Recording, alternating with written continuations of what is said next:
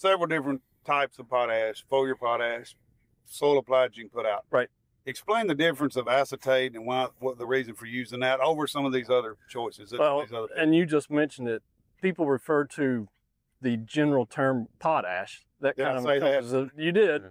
They think of potash as being dry KCl. Yeah. So that's one thing.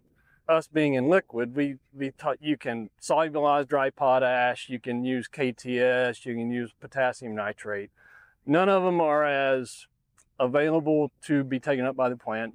We hate dealing with salt, I mean, because that's what KCl is. Acetate gets into the plant faster. Soil applied, it kind of has dual action.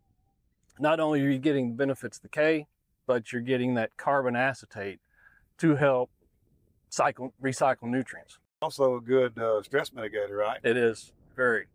Potassium moves everything else around in the plant, keeps plant healthy. Healthy plant out here right now, but you get into 100, 110 degrees, which it's coming. It's not like that right now, but it's coming. Yep. To me, that's important. When it gets hot and dry, what's the first thing to usually go deficient? Potassium. Potassium. So the more you have in the right spot of a good product, the better off you'll be through that spell, that heat spell.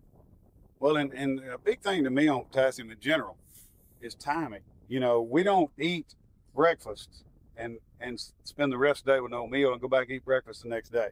When we can split those applications up, maybe a little bit pre, maybe a little bit wide drop, then come in with foliar, then we're having breakfast, lunch, and dinner. We're not just having breakfast front loaded. It's easy. Kelly always uses the word easy button. You can push the easy button, put all your potash out in the fall even. People do that. Right. But if you really want to get the best efficiency out of the potassium, splitting it up, spoon feed it is normally works best for us. Right.